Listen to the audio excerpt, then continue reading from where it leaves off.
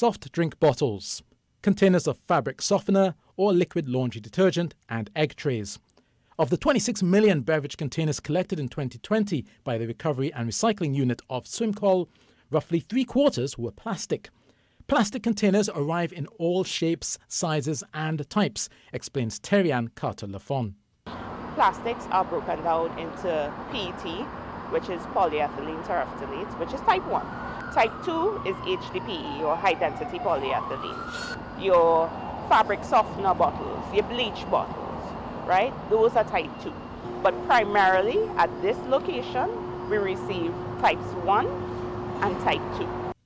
Overall, there are 7 main types of plastics, with a code numbered between 1 to 7.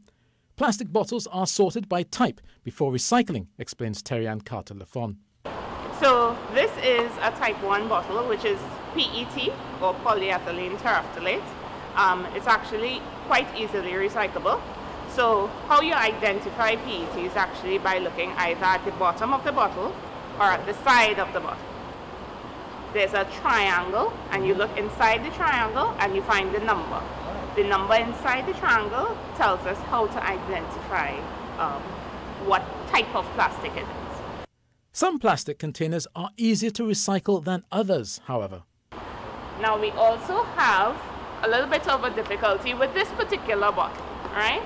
When just one bottle is made of several plastic resins, recycling quickly becomes complicated. This cover is HDPE, so type 2. The bottle itself is type 1, which is PET. And then the label is actually another type of material, which is PVC. And in some cases, PETG, which is another type of PET, which cannot be recycled with this type of PET. This is why the sort is necessary for us when it gets here to separate into the different types of material. After passing through a machine that shreds plastic bottles, these flakes of plastic emerge. They are finally sold to recyclers locally and overseas.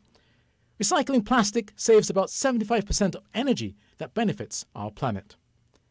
I'm Ean Wallace, keeping it green for TDT News.